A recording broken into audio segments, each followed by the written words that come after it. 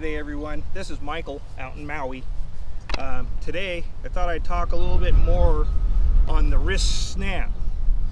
It seems that a lot of people are looking up the wrist snap on how to generate more power on the throw, so I thought maybe try to get a little more into the wrist snap and how to develop more power. So one of the first things about the wrist and the power from the wrist is a good grip. Your grip has to be really strong. You got to hold on to the disc as hard as you can. When the disc rotates, around from your fingers, as these three fingers release off the disc, it's these two fingers that are getting the disc to snap around to the release. So it ends up being these have dropped off, these two are here, and then that's when you would release the disc when it's on the line. So it's imperative to have a really strong grip. I recommend the thumb up high and just really strangulate it. I mean, just white knuckle it. Second is, how much wrist should you put on there? Should you have just a little bit of it wrist angle? Should you cup it? I think a lot of that depends on the style of what's comfortable for you. If you cup it all the way around, as you come through, you got to get that rotated all the way around with the timing of the throw for you. So I don't like to overly cup it just because it's just too much to get it all the way back around. But some of that's you'll just have to mess with, just a small, short little kick, or a little stronger, or all the way back into the wrist. So I would just mess around with different spots. So when you're on the tee-off pad and you take your grip, put your wrist at different angles every time. Maybe one time not so strong, then a little stronger, all the way. And just see what's comfortable, for you and your throw. Because it's all about getting it as fast as you can from here to here, and get that snap. But, depending on how much wrist movement you want. So that'd be like the first thing I'd really try to pay attention to, is how much angle you're putting on with your wrist. The second, probably most important part about the throw is when your elbow tucks in, because you reach back and then this elbow comes in, to your side, and then your arm comes around. So your forearm is pivoting around your elbow. So you come in and then your forearm pivots around, then the wrist snaps to throw. So when you're pulling through, the most important part of the whole pull through on the release is on the second half. After you reach back, this can be slow. Like when you run up and you do your X step to here, that all can just be at a tempo, whatever speed you like, So if you want a fast tempo, you come in and you're right here, so that's just up to you. But the tempo doesn't really have as much impact on the follow through.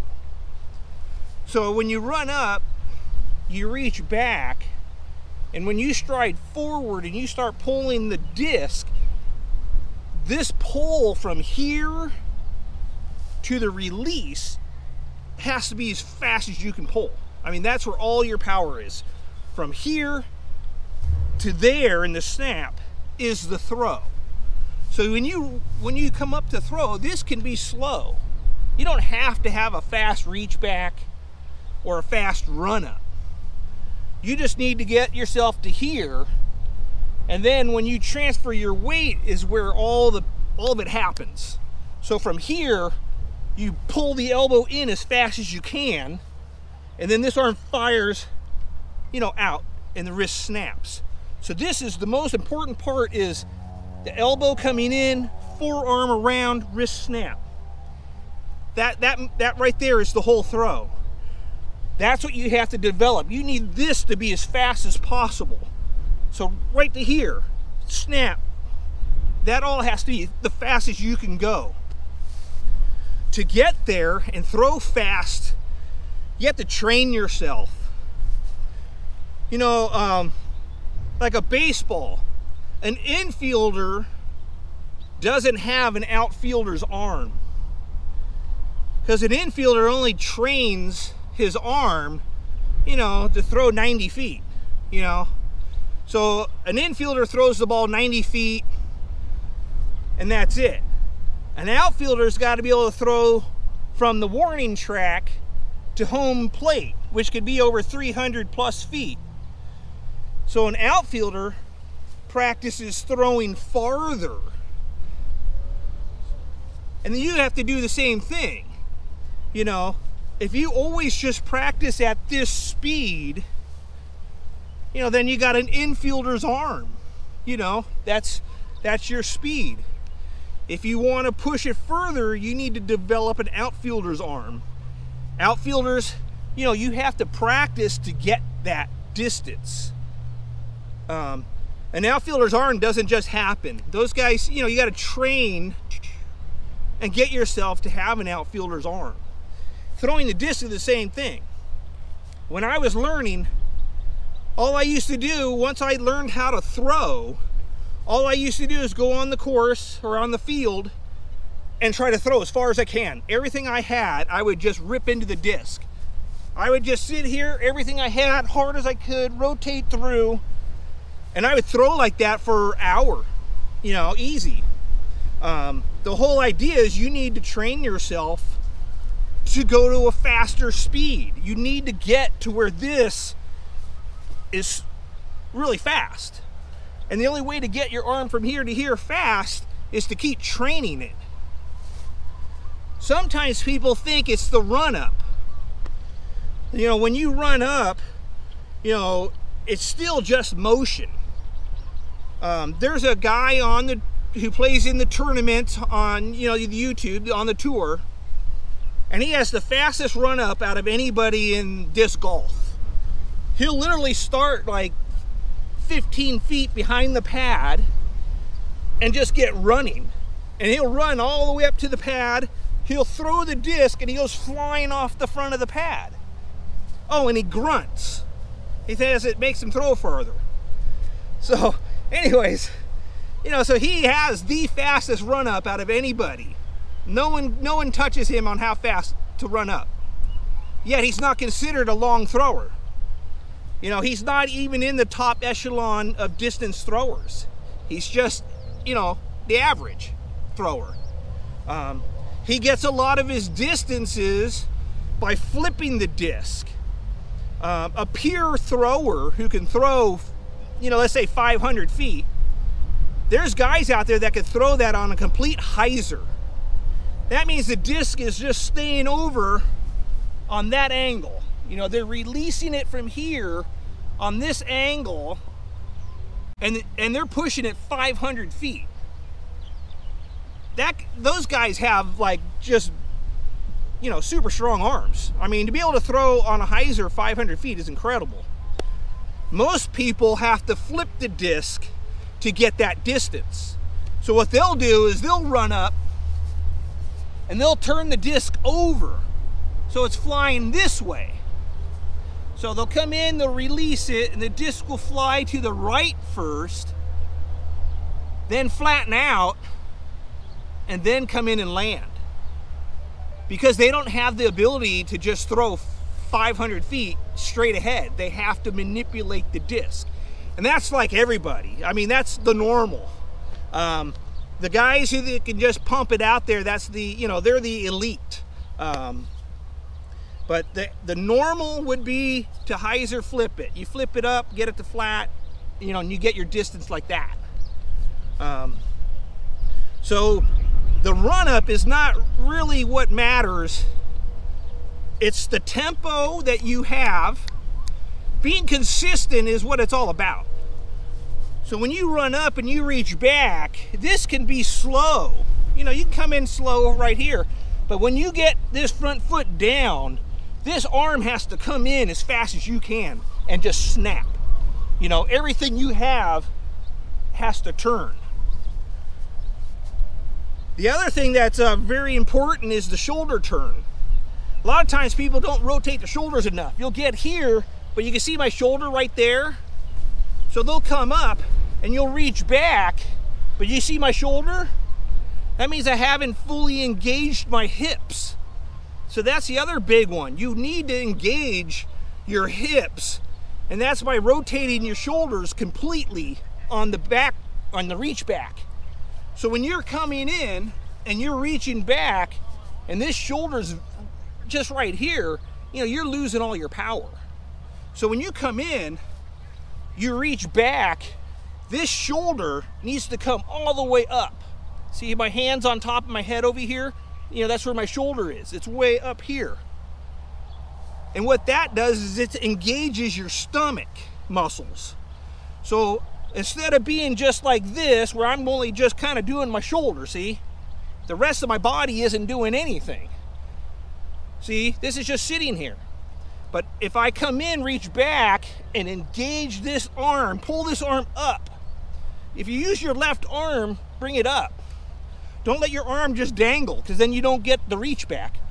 So come in, bring this arm up here. So then you're coming in, it looks like this. You know, you come in, you're in your X step, you reach back, this arm's up here. See, now I have full rotation of my shoulders, and my stomach is tightened. Because I'm torquing on it with my shoulders, all my stomach muscles have now tightened up. So I'm like a spring. So now I'm here. My arm is way up here, shoulders are completely turned. My stomach is tight. So I'm from here, and then I uncoil. See, when I plant this front foot, now I'm here, and I have to uncoil to there. That's the throw. So a lot of times, you know, we're just not engaging the body into the complete power that, you know, you need to generate. So you got to make sure when you come in, you engage the whole shoulders and get that hip turned. You know, you're way back here. This arm is back. Reach back. That's where it is, right here. There. You know, it's just all the way back. And then uncoil as fast as you can. So you're here with all that tension on the stomach, and then it's just as fast as you can, you rotate back around. Very important for throwing long. Make sure you get a full rotation. So, yeah, what else? Very, you know, like I say, you know, keeping the wrist down. Also, obviously, got to keep the nose down to get the flight out of the disc. One of the other things is like the grip. You know, a lot of times, you know, like you'll pull these 3 fingers in to hold the disc tight into your palm. And when you get out here, you know, they release. These 3 fingers aren't necessarily need to strangle the disc. They're not really helping a whole lot. You know, they kind of help stabilize the disc, you know, a little bit. But these 2 fingers are the hold. You come in, you lock those 2 fingers in, and that's your grip right there. These fingers here can be relaxed. You know, you can just hold your hand there. Because like I said, all it is the release. You know, when the disc is coming around, those let go. So if you have a super tight grip on these fingers, it's not going to let your hand snap as quick. You know, because you got all your hands tight. You know, if you're white knuckling your whole hand, it's kind of hard to release it. So when you're holding your grip, you want these 2 fingers are holding the grip. You know, you're strangulating the disc with those 2. These 3 can be loose. You know, just light. You know, like light and then tight. So that way, when you're pulling through, you can get these fingers off your disc. Because you want to get those fingers off so the disc can snap around. So you're just you're over gripping it. You know, because like I say, you know, if I'm gripping like that and I'm all white knuckled, that's harder for me to release my hand like that than if I'm only holding these 2. See, I can release the bottom 3 real easy, yet I still have total control of the disc, you know. So don't over strangulate these 3 fingers. It's just to help hold the disc into your palm. That's all it does. They're not really part of the throw. I'm going to do some throwing at the end of the video, and I'm going to tape these fingers out of my throw, and I'm just going to throw with these 2 fingers. You know, just going to hold the disc like this with no fingers, and as like I say, it'll fly perfect. And it really helps get the snap going too, because you can kind of feel it better because you don't have those fingers on the disc. So if you watch at the end of the video, I'll do some throwing with these fingers not even holding on to the disc, because like I said, they're just there to help hold the disc, you know, into your palm. Sometimes when I throw, I mean, a lot of times I'll keep it loose back here because I just want my wrist firing. I don't want to over strangulate, you know, the wrist, because then you're slower. You know, you need to be tight you need to be loose until you tighten up for the throw. So if I'm holding it tight here, these fingers can be loose, and see, now my wrist is a lot looser. If I tighten all these fingers up, you know, I'm just strangulating my wrist. You see, now my wrist is slower. So sometimes I'll actually take my grip and I'll leave the back of it out of my palm. I won't even tuck it into the palm. I'll just leave it loose. And you just take your grip and it's just there, just kind of hold it. You know, like I said, it's just the powers of those 2 fingers, and that's your snap right there.